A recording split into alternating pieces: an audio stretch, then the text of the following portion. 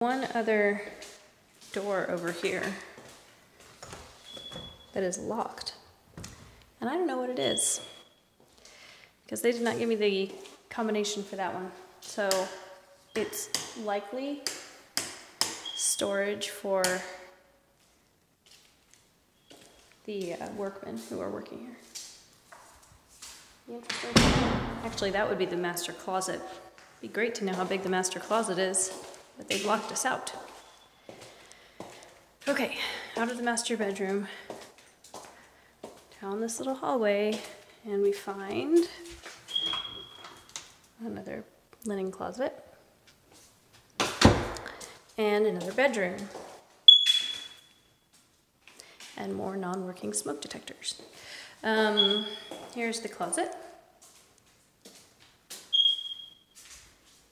Ceiling fan, just like the other two bedrooms on the other side of the house. Here's this bedroom has its own bathroom.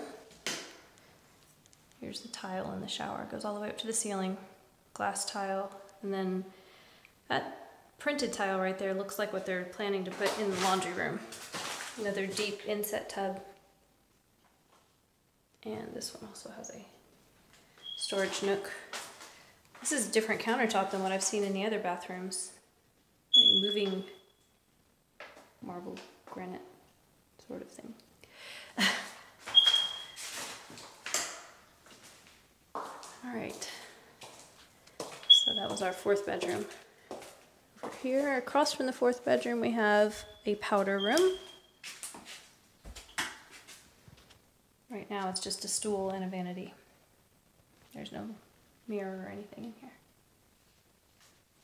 No mirrors in any of the bathrooms yet. Still got a bit before it's finished. And what is this door? This is the one-car garage. And sprinkler system controls. Very simple. Plenty of room for one car over here. It's interesting that you have a one-car garage on this side of the room with a bedroom that has its own bathroom.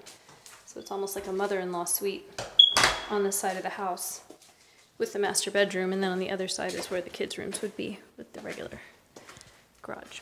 So this is the property on Eden's Canyon